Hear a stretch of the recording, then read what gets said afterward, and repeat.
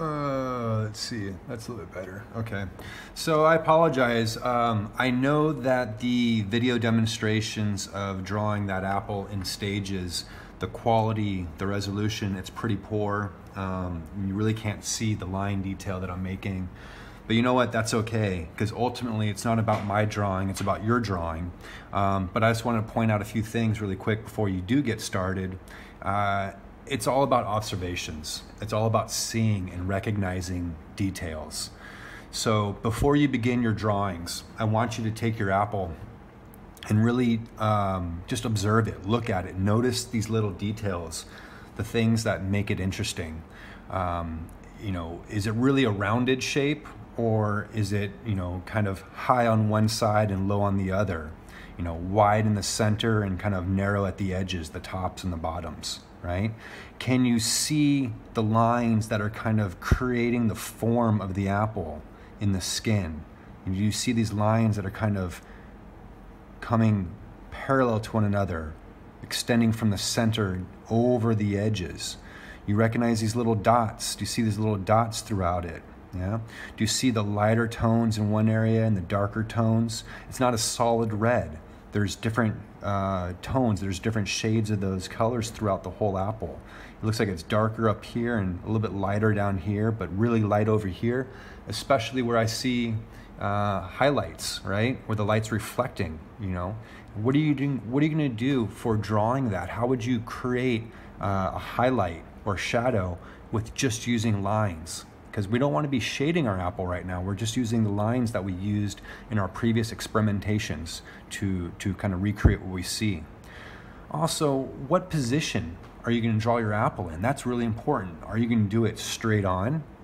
Are you going to do it slightly at an angle so you can see some of that top part, which I think is kind of interesting?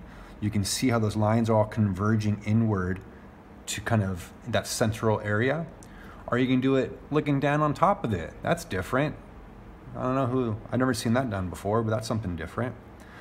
But when we look at it this angle, all that visual information changes. The details all change, and we get a completely different set of information.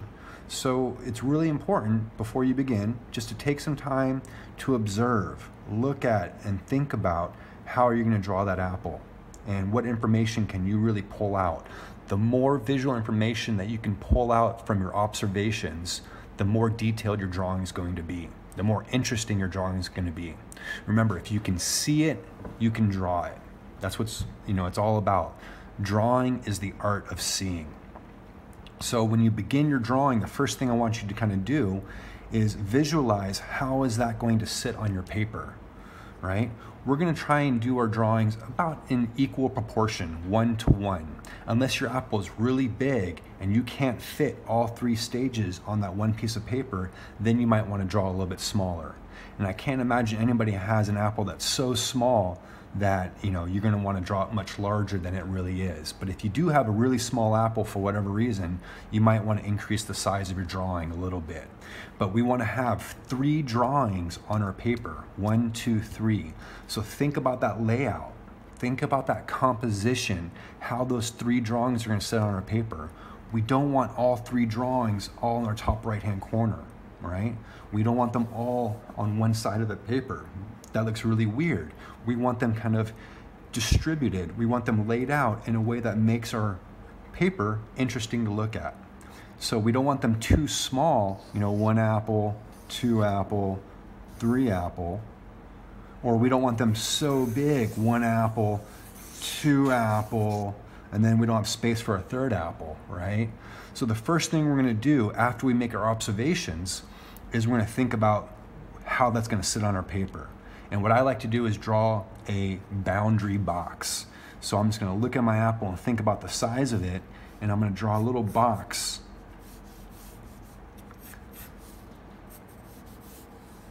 Something like that, right?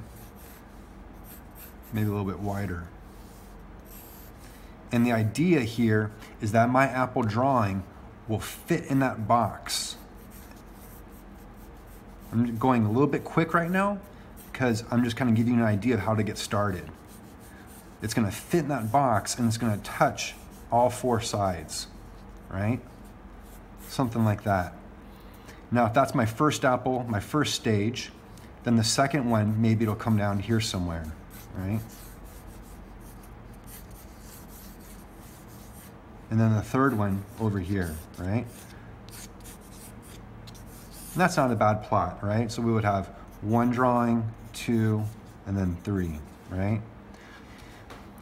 So if you think about it that way before you begin, you'll eliminate the chances of running out of space or having a real awkward drawing where everything's off on one side, or our apple not really being in proportion. Use those little boxes for each stage. You don't have to do it all at the same time, but as you begin each drawing, draw out the size of your apple, roughly. Look at it, think about what are the proportions? What's the shape of it if you were to draw a geometrical shape around that apple? How would it fit? And then do that on the paper, okay? And that'll help you keep it in proportion. So let's go ahead and start with that, you guys, and then just have some fun with this, all right?